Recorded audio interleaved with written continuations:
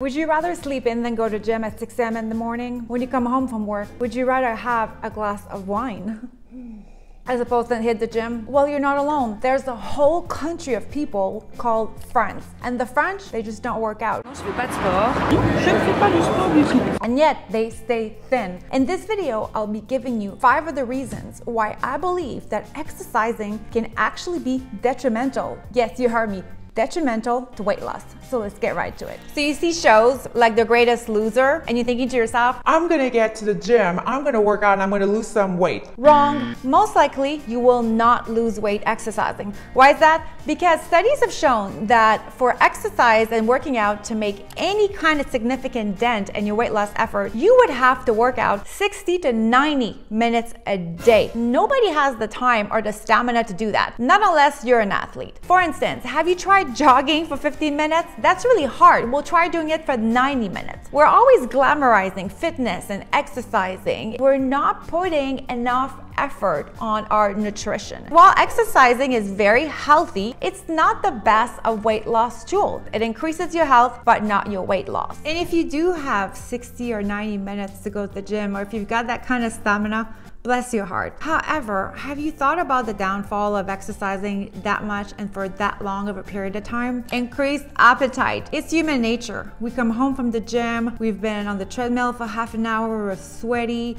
we're hungry, but we feel accomplished. And instead of having 1 packet of oatmeal for breakfast, we might have 2. It's very normal. But we tend to overestimate how many calories working out actually burns. For instance, if you were on the treadmill for half an hour, it only burns about 200 calories. It takes 3,500 calories to burn off just 1 pound. It would be better to cut off, let's say, soda from your diet. 2 large sodas have about 260 calories. Cut that out from your diet and skip the treadmill. It makes more sense. Think about it. If you're spending an hour to an hour and a half at the gym, you're driving together, or even if you're working out from home, that's a lot of time out of your schedule. And generally speaking, in our lifestyle in America, we just don't have that kind of time. So this is what happens. The people that do spend that kind of time working out but have a full-time job, they end up getting takeout for dinner. They end up saying, Oh, I don't have time to cook, I don't have time to meal prep. So if you're gonna go for 60 to 90 minutes of exercise a day and you're wanting to lose weight, I urge you, take into account the things we just talked about before you make that decision. You might be better off cutting out some things from your diet. If it's your first time here, welcome. My name is Emily Maria and I am your French BFF here in the US. If you've enjoyed the video so far,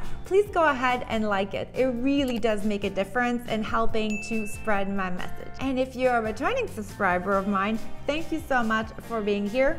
Je vous adore. However, I have a small favor to ask of my returning subscriber. Would you please leave a comment down below? Believe it or not, it helps my channel so much. Plus, I love to interact with you guys. All right, back to our regular topic now. Now, that's not to say that exercising is not healthy. It's actually one of the healthiest things you can do for your body, exercising, other than maybe quitting smoking. But it's not a tool for weight loss, and I wish we would stop talking about it as if it's a tool for weight loss. It just doesn't burn that many calories. What really makes a difference is eating less and eating things that are higher in quality. They actually did a study. They took a group of people that live in Tanzania, and they're people that are living a more primitive lifestyle. They not part of society, they don't have electricity, they live off the land and they have to hunt for their survival. So obviously they're always super active. So you would think that they would spend a lot of calories. Well, it turns out that they don't. The amount of calories that their body uses daily just being active is about the same as somebody that has a desk job in America. And the reason why these people in that Tanzania group are so skinny is because they don't eat that much. Researchers have just come to the conclusions that overall, for weight loss or for maintenance, it's really what you eat as opposed to how much you exercise. Even me, I actually had to stop exercising for a month and a half, and I love to exercise and I do it more for mental health reasons and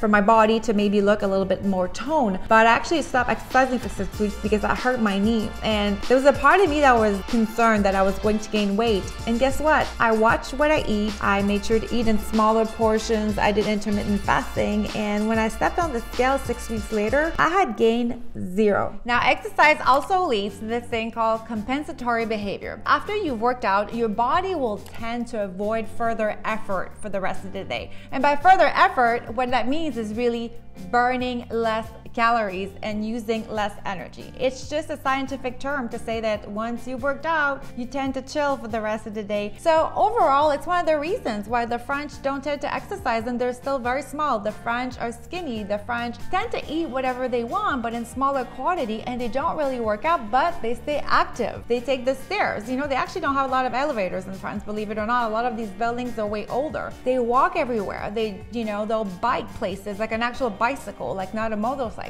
So they're always in motion. That's what really makes a difference. And overall, even if you can commit the 90 minutes a day it takes to see weight loss with exercise, are you going to be able to work out that much for the rest of your life, to not skip a day? Probably not. Life is busy. People have families. People have to work overtime. There's just so many things that can get in the way. And that is why exercise, while very healthy, not the best way to lose weight. I would highly recommend instead making lifelong changes to your diet. Try intermittent fasting. I have a great video on that and I will link it up there. Make changes like eating whole foods, eating organic foods. That is also one of the reasons why the French are skinny, why the French seem to effortlessly stay skinny or thin their entire life. I've heard people tell me this, and I have experienced that myself, where, you know, they're like, Oh, I went to France and I was there for a month and I did not go to the gym and I just ate whatever I wanted. I came home and I had gained 0 weight. I just couldn't believe it. I'll tell you why. It's because the quality of the food is more pure. Make an effort to cook at home, make your own food and eat organic. You'll see that is much more sustainable for the long run when it comes to weight loss or just weight maintenance.